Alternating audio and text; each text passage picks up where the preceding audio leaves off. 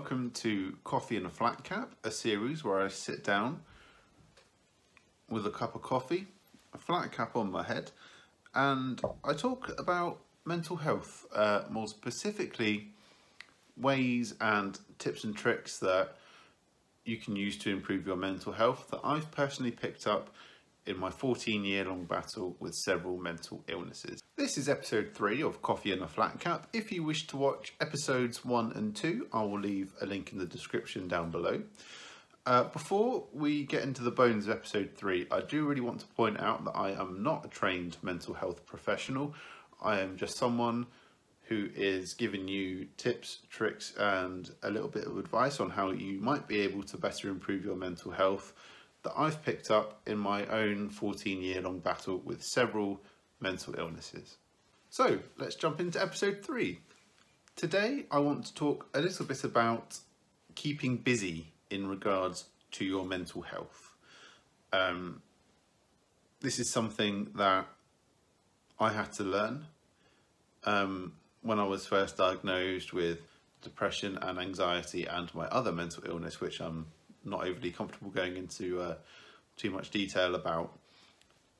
I didn't work for a very long time, and during that time my mental health was really bad.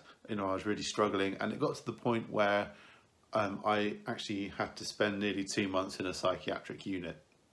And I do think personally, if I was working or I had something to keep me busy, then I wouldn't have had to spend that time in that unit. Again, this is something that I've picked up in my own 14-year-long battle, as I've said in the intro of this video, with mental illnesses recently. So we'll go back to the beginning of 2020.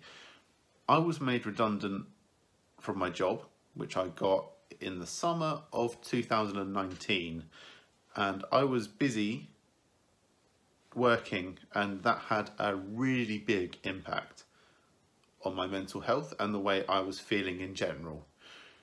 So before I got this job, I was depressed, I was anxious all the time, and I wasn't keeping myself busy in a healthy way.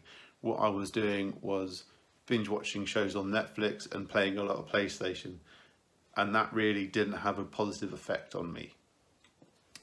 It wasn't until I got this job that things really did change, and I noticed a vast improvement in my mental health.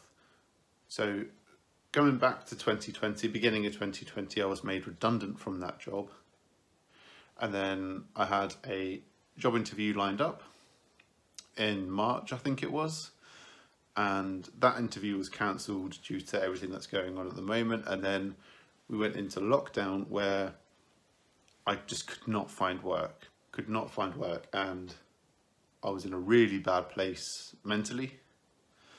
And I thought, what can I do to keep my mind active and keep myself busy? And I thought, I love YouTube, I'm a bit of a YouTube addict. Why don't I start a channel? So that's what I did. I started this channel, and I filmed my first video back in April or May sometime, I think it was. I honestly can't remember.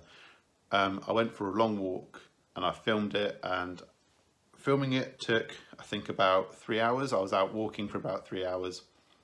I came home, edited it, which took another 2 hours. So that was 5 hours of my day already gone. And that night, after I uploaded it, was the first decent night's sleep I'd had in a very long time. And that was all because I kept myself busy. But even if you start a YouTube channel, just film little videos, edit them, upload them, and just do anything that will keep yourself busy. It could be pushing the Hoover over, dusting the sides, having a tidy up, going for a walk just to clear your mind a little bit. Just keeping busy is important for your mental health. But at the same time that you're keeping yourself busy, I find that if I'm too busy, that's when I get stressed, and stress is a trigger for one of my mental illnesses. So for me, it's all about trying to find that happy medium between work and relaxing. So as I say, if I'm working too much, I get stressed, which triggers my mental illness. So I need to find, as I say, that happy medium between knowing how much work is too much work. And that may be the case for you. If you go from, like me, if you go from not having a job for several years to jumping straight into work, it can be quite daunting. I found it very daunting, but it was what I needed. I needed that set routine during the day. Waking up at 6 o'clock in the morning, yeah, it's not nice, but if you've got a job to do, chances are you're earning money from that job, so it gives you that incentive to wake up at 6 o'clock in the morning. And that's really what it did for me. So I set my alarm 6 o'clock in the morning. I had a 2-mile walk to work, then I was at work for 2 hours, and then I had a 2-mile walk home. And it was that routine that I badly missed, that I sorely missed, that routine of having something to wake up for. And personally, I find routine is just as important for your mental health as keeping busy, because it really does take your mind off of things. So if you say at the moment you're not working, like I'm not working, I will make videos as part of my routine to keep myself busy, be it going for a walk and filming it, or filming an episode of Mystery 5, or filming an episode of this, Coffee and a Flat Cap. It's that routine of sitting down for a few hours and talking, and then going into editing and editing the video for another hour and a half maybe. That really does help the way that I'm feeling. So if you're not working, you could try writing a list of things that you want to get planned during the day, setting a time to wake up, waking up at that time, you know, having breakfast, brushing your teeth, and, you know, maybe having a shower. For me, when I did those, it really helped. And as I say, I'm not a trained mental health professional. This series is just me giving you advice and tips and tricks that I've used that have helped me with my mental health. And having a routine has definitely helped with my mental health. As I say, set a time to wake up at that time and go about your day. But you could, again, write a list of things that you want to do during the day, be it tidying your house, doing washing, doing last night's washing up if you didn't want to do it the night you ate dinner.